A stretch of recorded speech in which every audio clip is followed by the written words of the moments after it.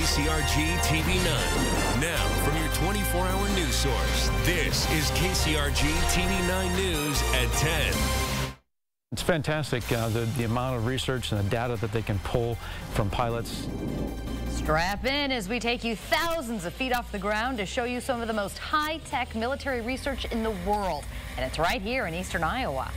Last weekend, pilots from the University of Iowa teamed up with researchers from Rockwell Collins for a virtual but very real war in the skies. And it's something they do a couple of times a month. Tonight, TV9's Mark Carlson and photojournalist Brian Ray and Matt Nelson give us a rare glimpse into how this work is making Iowa a leader in military research.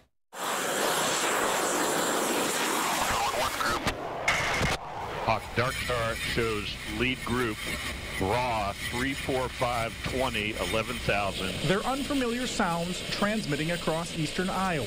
Two ships side side. Copy, side by side. Darkstar declare lead group hostile. Copy.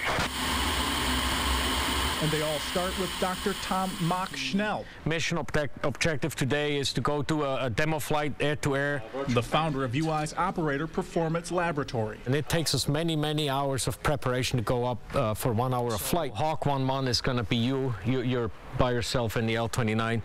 Tarzan and myself, we're in Hawk 1-2. Using technology developed by researchers at Rockwell Collins, Schnell and his team have morphed actual planes into flight simulators,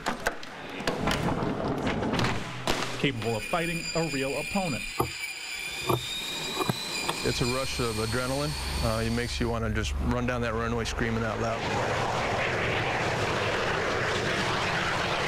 The goal, to put pilots into the fog of actual warfare while at the controls of a real aircraft. I'm going to take the lead.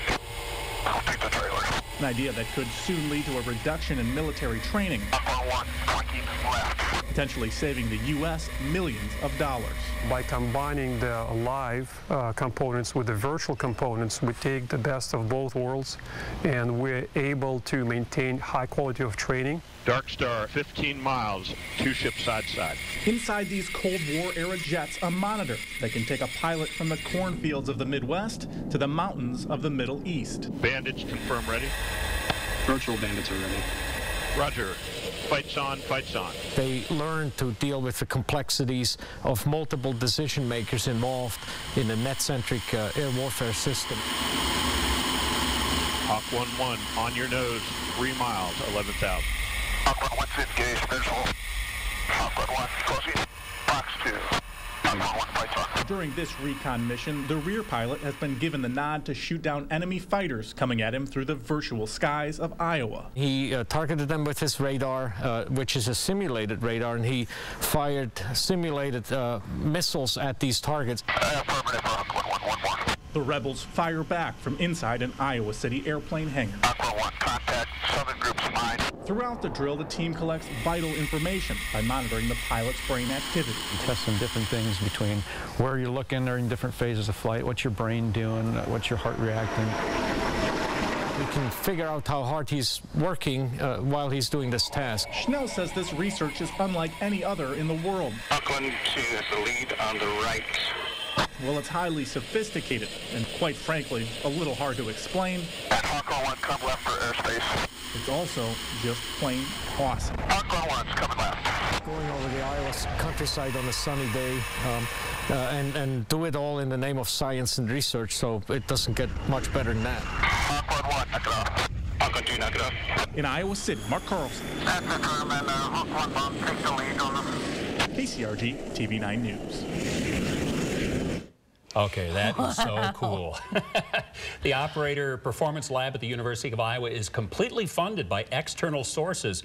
And since 1998, Dr. Schnell has brought in more than 150 projects that government and industry sources have paid for. Now, it took 10 cameras to put you on board those jets. And if you want to go for an extended flight, you know, the kids are probably in bed now, but boy, would they love to see this. Just go to KCRG.com. We have a photo gallery and more exclusive flight video. Just click onto the top story right now on KCRG.com. Fantastic. And a fantastic day in eastern Iowa. Blue skies just like in that video today, Joe. Absolutely, and more to come as we head through the next several days.